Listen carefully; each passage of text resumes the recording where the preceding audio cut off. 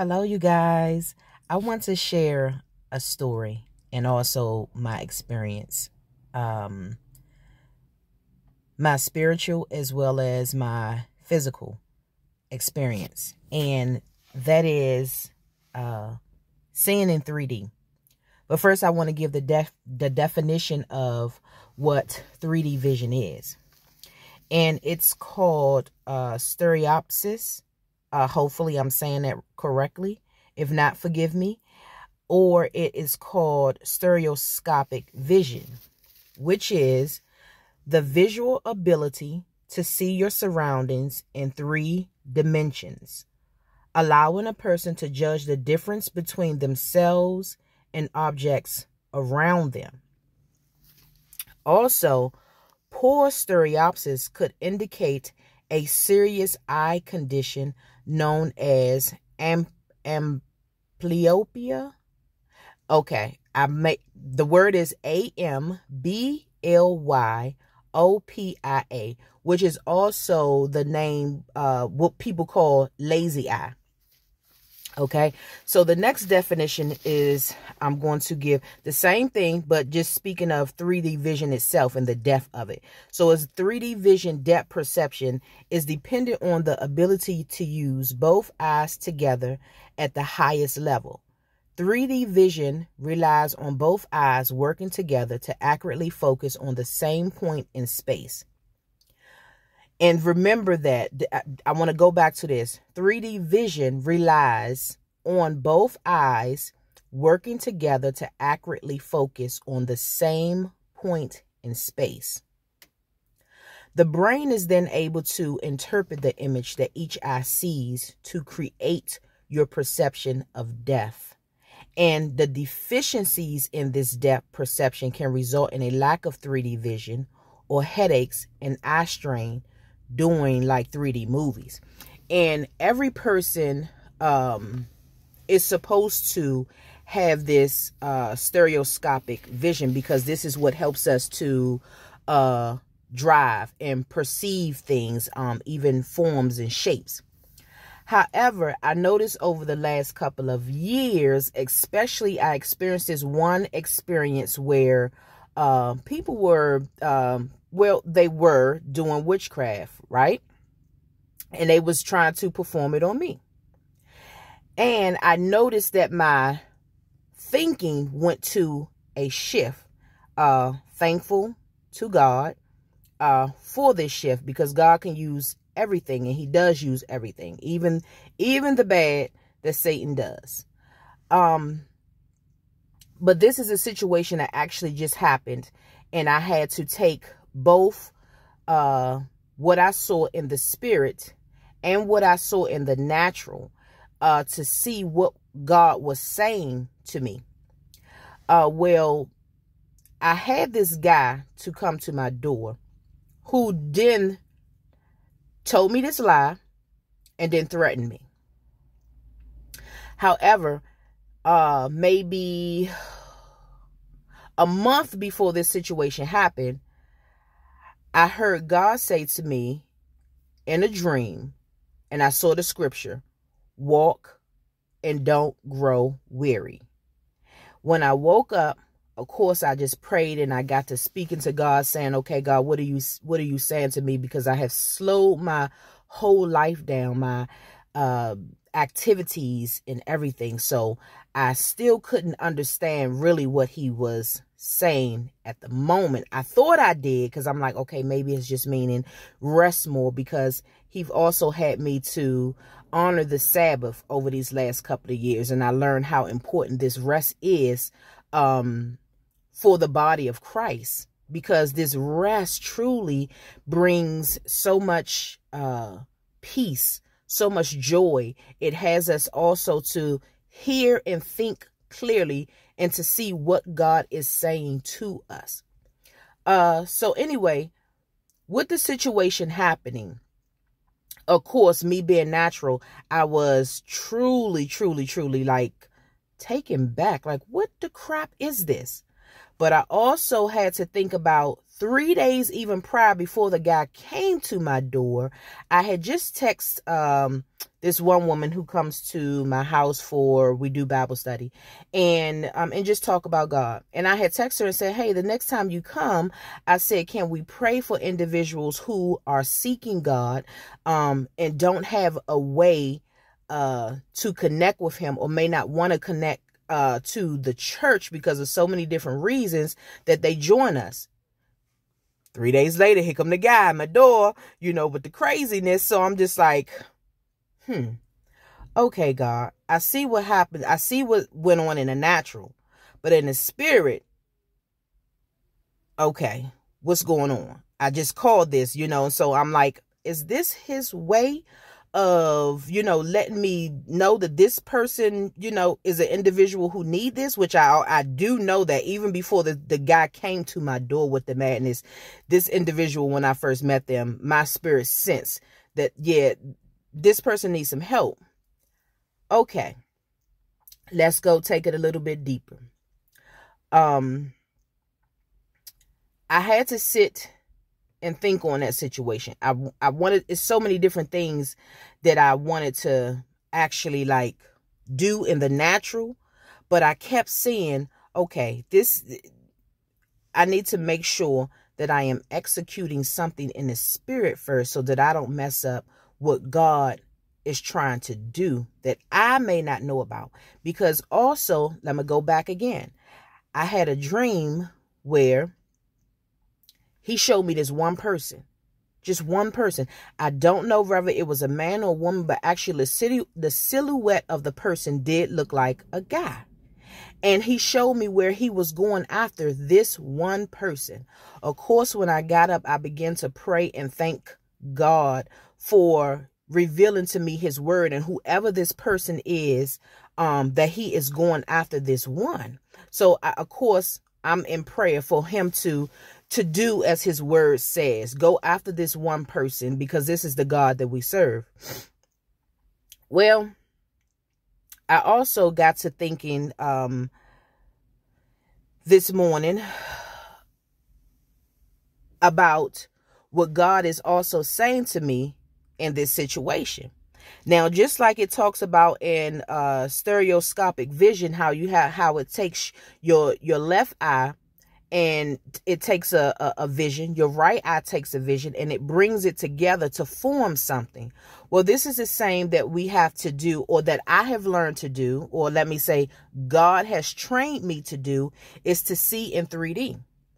So I saw the evil demonic spirit, right, in the guy.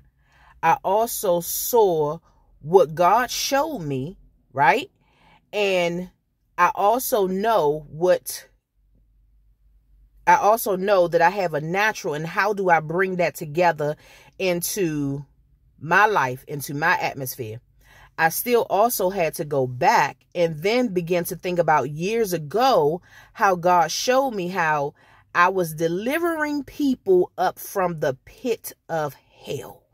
When he showed me that, all I could do was just cry, because I'm just like, how do I do that? Where do I get that ability from? Because I know in my own ability, in my natural man, I cannot do that. I do not have the power to, but God can equip me, which he has, and he equips all of us for the calling that he has for us. So I had to go back and think about all that he shared with me, all that he have told me, and put that together. The same as the vision, how you take the left eye, take a portion of the vision, the right eye take a portion of the vision, and it brings something together. So anyway, what I knew that I had to share was that what God has shown me through this is that I know that I'm an intercessor. That I do know. So I know that I had to continue to pray for this person, and then specifically this man, right? But then also too, he was also showing me something about me that I still need to do before he can fully take me into my calling. And that thing is to still rest. because I had to think about it, because I'm in school, working on my theology degree, and my graduation date is for next year, 2024. I also homeschool my son. So it's a lot on my plate. There's other things that I also do. However, I realized that what he was saying to me was, just like he said, walk and don't grow weary. I have to still continue to rest, to slow down. But then I had one of my good friends, Melissa, to come to me, and she spoke something that it took me a whole day to just ponder on. She said, now, Ted, you got to remember that it's not our timing. It's on God's timing when things happen. So as I sat down at night which was actually yesterday, to go and study, I started to say to myself, I hear what Melissa has said to me. And then I'm relating it to everything that has transpired that God has shown me in the spirit and what I see in the natural. I said, okay, God, what you're saying is that I still need to rest. I need to pull back, and I may be going too fast for whatever he has for me. So when I realized that, I said, okay, one of these classes I must let go and just continue on this one, because I also began to think about Judge Mathis' daughter. She gave her testimony at First Baptist Church of Glen Arden in Maryland. Love that church. Love the pastor. And her testimony was, when she was in college, she was getting all types of bad grades. She just didn't even know if she was going to finish. Things just kept being, she took her, I think is she an attorney? I think she is, but she's helping, youth, children, or even youth that has been incarcerated to, reform their lives. And she said she prayed to God that, this is what she desired to do for the kingdom of God. So she, not realizing why she had to take the bar exam at least twice, right? Why she, was just so behind in class. Things just, the way things was progressing, it was just like slow. So she said after she took the exam, I think for the third time, she said then this one building or some type of organization opened up in Maryland where she moved to exactly. And actually that's where I'm from. So, she realized that if she would have gotten her degree any earlier, that she would not have had that position, because soon as she got her degree, then this building or whatever was, completed or whatever. And then she went right into her job. So I began to think about all of this and see how God is pulling something together. But also too, I did, before God said to me, walk and don't grow weary, I was kind of getting a little behind myself. When I get anxious, I start to get overly anxious. Then I have an anxiety attack, and I'm just like, oh, okay, God, what's going on? And the thing is, because then I'm now going ahead of God when God is telling me to slow down. That, like he said, walk and don't grow weary. I have something for you to do right here. But that bigger thing that I have for you to do is not yet here. So therefore, I still just rest. Let me do this. And where you are, continue to do what I have called you to do in today, so that when the door opens up for the tomorrow, I can understand why I went through all of what I went through. I can understand too why my mind then went into the shift that it did, because also it's a training for something, big, a calling that God has for me. Whatever that is right now, I truly don't know, but I see all of the training and the working that he's taken me through. There was one point in my life that I did not see in 3D. I just, could see what God was saying. But I can see the good. I can see the bad. I can see how to relate that into my natural life. And it's a work in progress. Each time, he gives me things, I have to sit down, figure this thing out, think about what he said to me before. Maybe it could have been a year ago. Maybe it could have been months ago.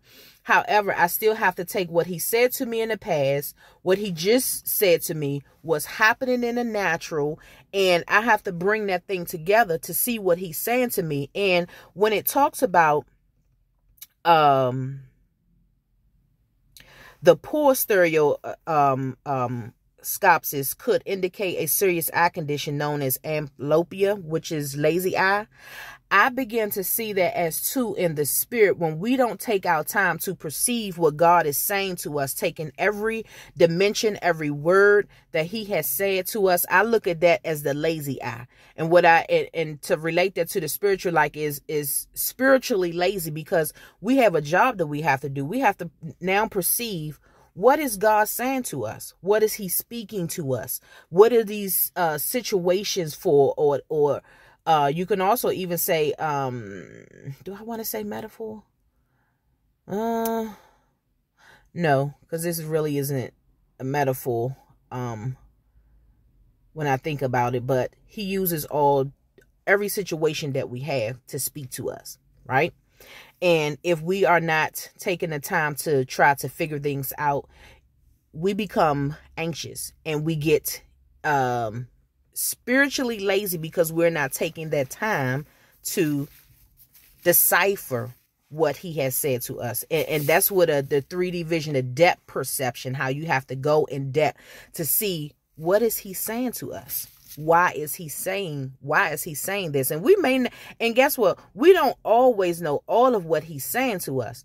But the basic part of whatever he's saying to us, if we get it, ooh, that's good. And then the bigger part of it can come later, you know, and that's still the important part that I know that he's saying to me is to walk and don't grow weary. I am an individual that I like to go fast. Boom, boom, boom, boom, boom. Let's get it done.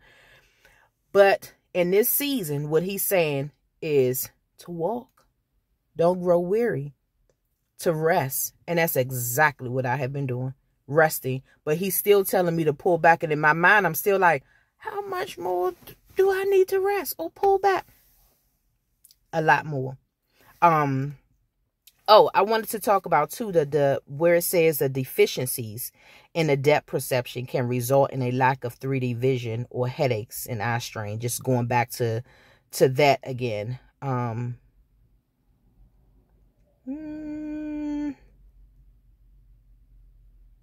Maybe not. No, let's go to the part where in the 3D vision, where it talks about relies on both eyes working together to accurately focus on the same point in space. When God is speaking to us, rather it is through his word or through circumstances or things he has specifically said to us, we should be coming to the same point in space where God is. And I believe that we would know that we come to the same point in space where God is with what he's saying to us for our lives is when we begin to feel peace, when we can see the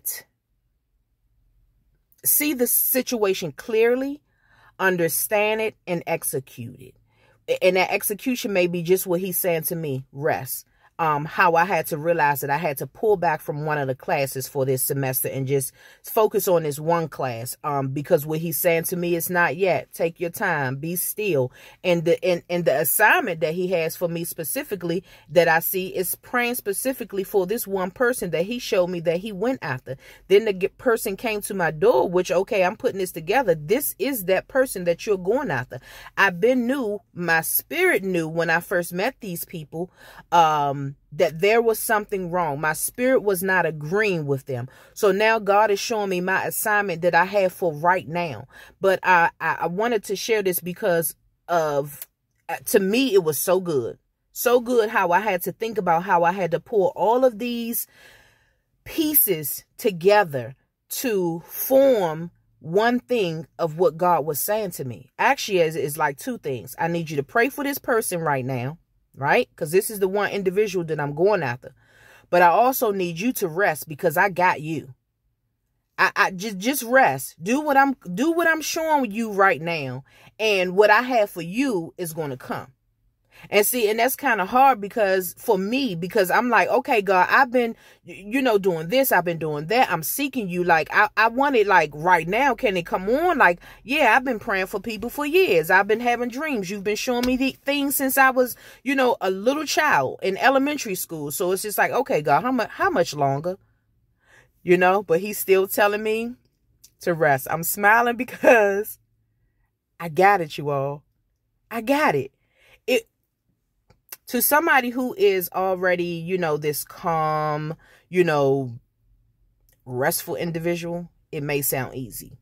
But for me, it's not easy. It's not easy. Even though he have told me even to rest even more. To somebody seeing this, I know they're going to be like, that is so simple.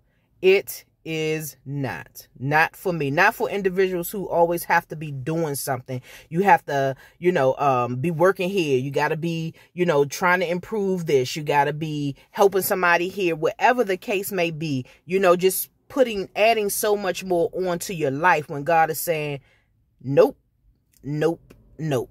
I don't need you over there. I don't need you over here. I don't need you with those individuals. I need you separated and listening to what I have called you to do and what I'm calling you to. So, hey, I hope this helps somebody. I truly, truly do, because it took me some years to get here, to be able to take all of those different dynamics and to pull them together and to say, this is what God is saying. And I think maybe it's a season. Well, not maybe. It is a season for everything. As it says in the book of Ecclesiastes, there's a time and a season for everything. So this is the season that I am in now. And it can be confusing. It can be difficult. And it can also be peaceful. Because once you get it, it's like, hey, I got it, God. I got it. So that's all, you guys. Yeah, until next time. So you all enjoy. God bless you. And I'll see you next time.